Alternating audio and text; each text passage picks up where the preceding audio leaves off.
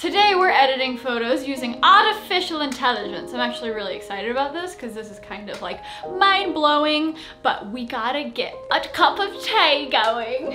Am I not supposed to be here? No, you are. I didn't know you were going to a full-on YouTube video. We're just gonna hang out. We're gonna chat in this video. So how about you pour yourself a cup of tea as well? Okay. I learned recently that people outside of the States don't boil water on a stove like this for tea.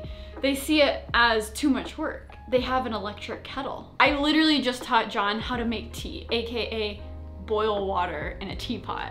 I've been making tea since. And you're still not on an electric kettle? I just learned about that. That's strange, because I'm already ready to evolve.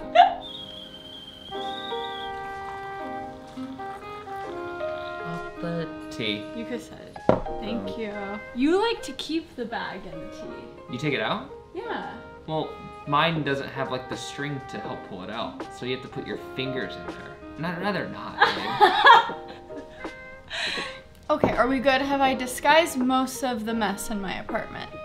Hello all, my name is Sara, Dietschy rhymes with Peachy. If you're new around here today, we have a software showcase. Luminar is sponsoring this video. Luminar AI is a completely new way to think of editing pictures. I've used Luminar 4 a few times and it's a really, really dope photo editing software, but Luminar AI is a completely different program. It's not just an upgrade, it's separate, it does its own unique thing, and it's powered by artificial intelligence. Now, I know you're probably like, okay, people say that, it's kind of gimmicky, right? But just wait until you see what it can do to images. So I'm gonna bring in a few albums I took a couple months ago. And I really like how it brings in images because it's super easy to bring in folders or just single images.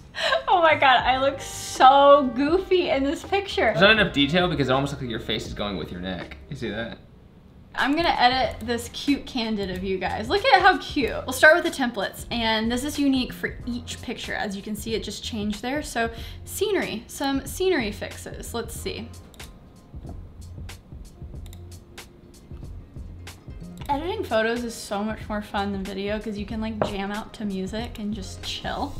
Oh, well, I just like that. Fast fix, looks good to me. So this is where you can choose all of the templates. As you can see, there's specific ones for portrait, city vibes, all of the vibes. But then you can go over here and edit and get really specific. You have essentials, creative, portrait, and professional. Down here in enhance, this accent enhance slider, it will be your best friend.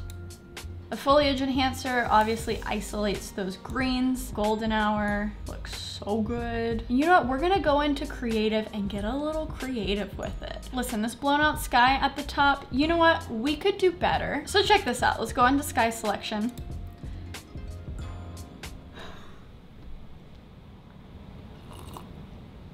How did it do that? It's just changing out these skies like no one's business. This one probably seems the most natural.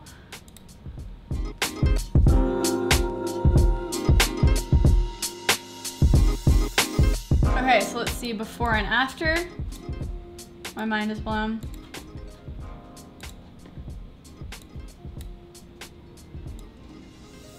It's super snappy too, super snappy. This isn't the beta. So this program comes out on December 15th. So depending on when you are watching this, you can click the pre-order button down below in my description, or maybe it's already out, depending on when you're watching. Okay, next picture. Okay, so here's a picture of my parents, and I've already done a couple edits, but this is my favorite setting, and it's so cool. It's underneath atmosphere, and you have a few different selections. So from fog to haze. And this is the AI magic, where it's using 3D mapping tech. Watch this. Watch this. Do you see the fog coming in? But notice it's not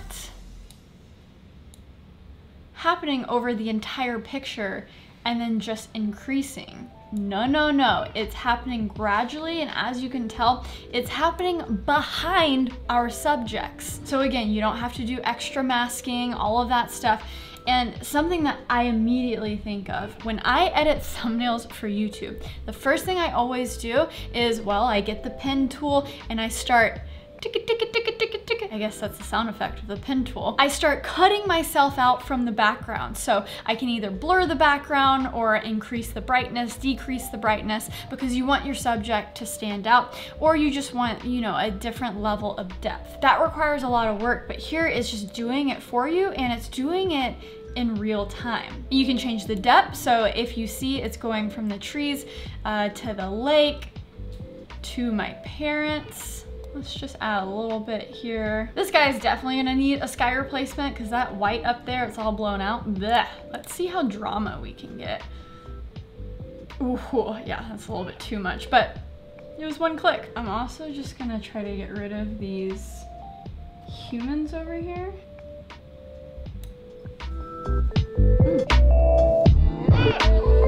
All right, just use the clone stamp tool, and that was very easy. Okay, so before and after. And you can tell I didn't even use any of the face tools, but already it just looks way less intense. It seemed like something, I clicked so many things, but just smoothed out their faces a little bit. Just overall, it looks so much better. I mean, geez Louise, yeah. It basically solved my problem of shooting in really harsh, gross light. Because now I'm remembering why I didn't even touch these pictures, because when I took them, it was like 1 p.m. in the afternoon and the light was terrible. So good to know that pictures like this are savable. Okay, let's go to the Central Park picture, shall we? Let's edit this portrait of John. So for this picture, it identified, oh, it's a portrait. So here are these templates up here. They actually look really great right out the box. I'm actually gonna use this brush up one where it kind of cleans things up, brightens it up, but it doesn't actually adjust his face that much. And I feel like this could be a little bit more moody. This is actually where you can choose a lot. You can load up your own, get some really cool custom looks here. Ooh, I feel like we should use the Manhattan filter since while we were in Manhattan, gives it that faded look, so we don't want it all the way up. Okay, this is where I want to show you some of the really dope portrait AI features. So let's go into Face AI. This is something I always do, but again, you have to take the time of masking out the individual faces and then brightening them up. This detects exactly where the face is. Look at that, look at that. I mean, obviously, we're just gonna give it a little bit of a boost like that. There's different tools here to shape the face. Can't believe it just knows where to do that. Oh my gosh. It can just change the color of someone's eyes. This is something people do all the time, but manually. They'll basically take the teeth whitening tool, go in, mask it out.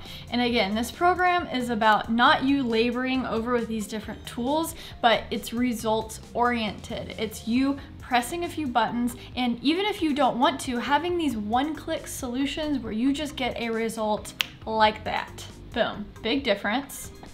Improve eyebrows. Wow. Very impressive. So here you have a natural smooth of the skin. And then finally you have more tools to shape the body of the subject. Just so powerful and automatic.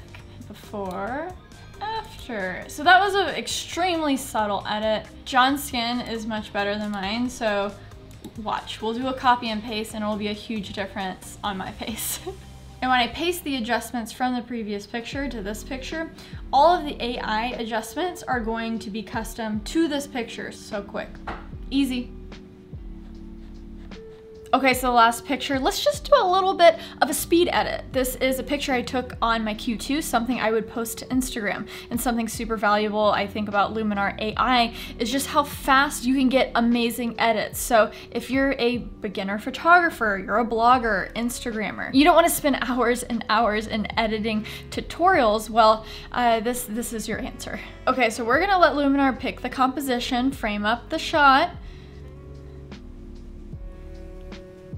I'm gonna go through the different templates.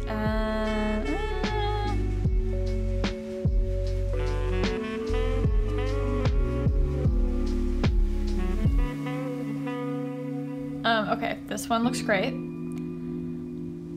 Add a little bit of contrast, make his eyes pop. Let's brighten up the eyes a bit.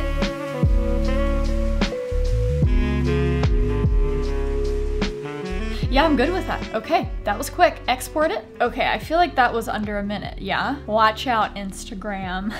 This is exciting because it's just super quick edits, but with a super stellar result. You're not sacrificing anything. And for people who do this as a job, you can make more. You can spend more time on the images that you really care about. There's just so many ways to think about how this can be just another tool in your toolbox and really take your art, take your creativity to the next level. I have thoroughly enjoyed this. It's crazy the level of technology that we're at now, that these are things that you spend so much time in software doing manually, and it's automatically doing it for each individual image. Super cool. So make sure to check out my link in the description below if you're interested. This was a fun little editing sesh with you guys. Is my tea cold? Yeah. Super cold by now. So everyone, thank you so much for hanging out with me, with us. Let me know if you like this video. Hit that subscribe button down below for new videos every single week. And until next time, y'all, stay peachy. Okay, bye. I'm not gonna say this on camera because it'll seem like it's part of the ad, but I'm literally gonna get this. Yeah. Luminar? Yeah. Oh, it's also just a one-time fee, which is great. How much is it? $99. Damn, this is crazy. It's insane.